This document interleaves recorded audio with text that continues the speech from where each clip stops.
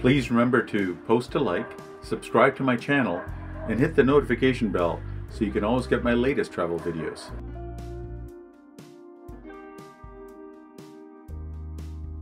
Good morning from Venice. Today I'm going to take you for a tour of Venice, and where I'm going to start is my place. So I'm going to just show you. That's the entrance to my place, right there. And you can see I had to step aside for this guy that was coming in with a trolley. The little alleyway from my Airbnb takes me out to Calle Longa. This road leads in 100 meters to the Scalzi Bridge. Adjacent to the bridge is the train station.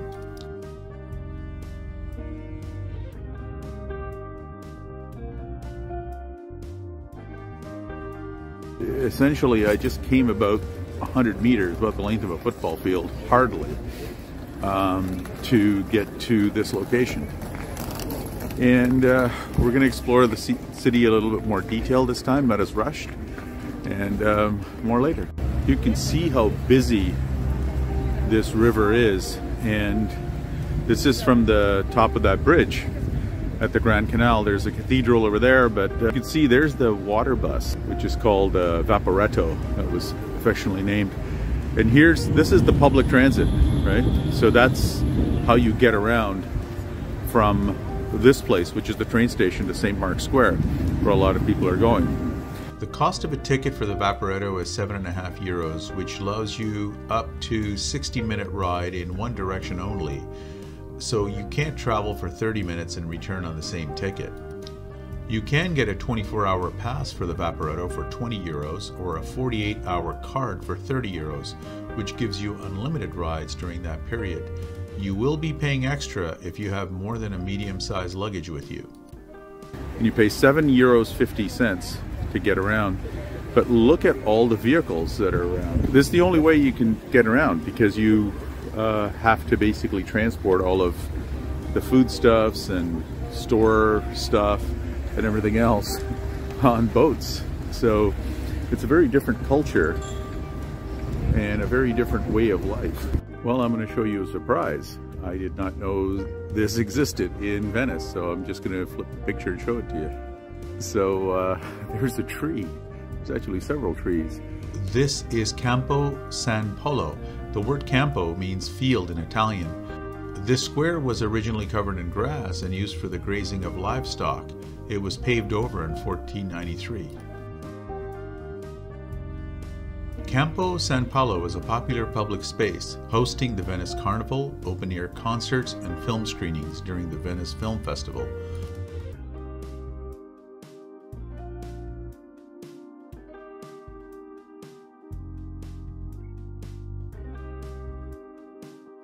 It's an interesting square because it looks like it's more for the people than it is for tourists, because there's no restaurant set up in the middle of it.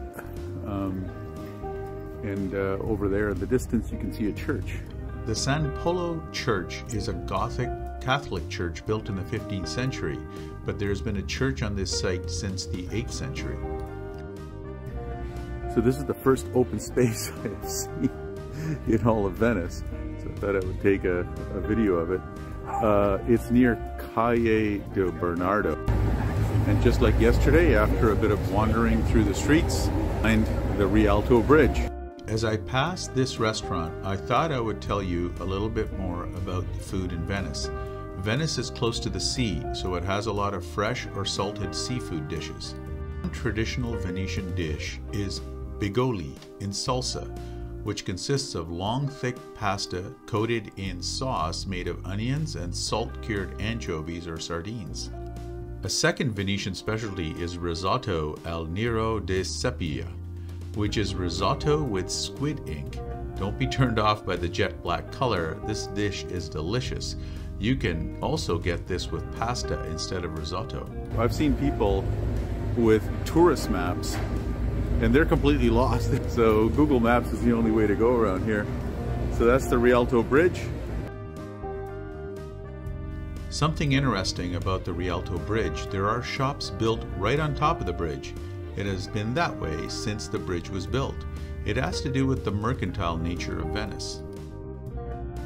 The shops in the Rialto Bridge are high-end shops selling handicraft, leather goods, Venetian masks, and Venetian glassware. It's quite expensive, as you expect in an area with so much tourism.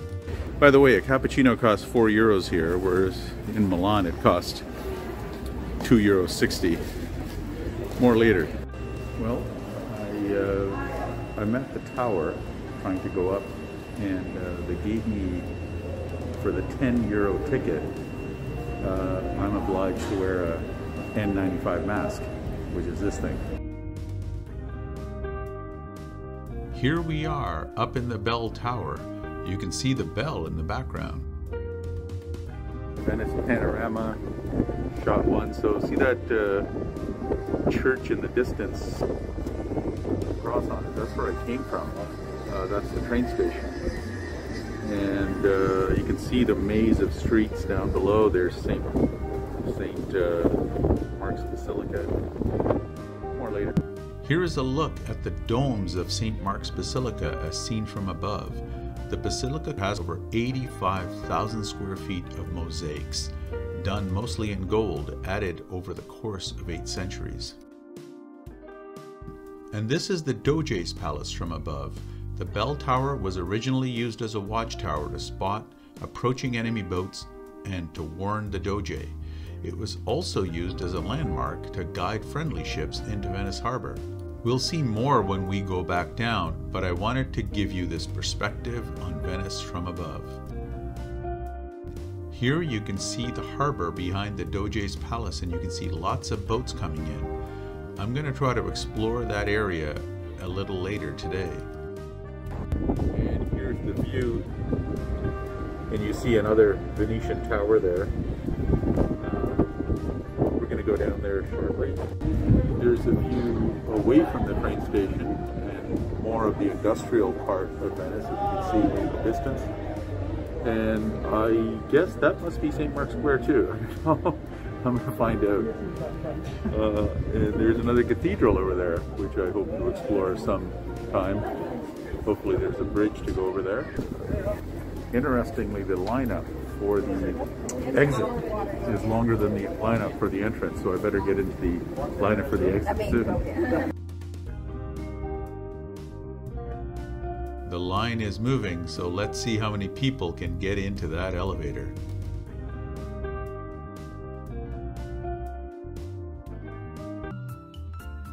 Please subscribe, post a like, and hit the notification bell for future videos.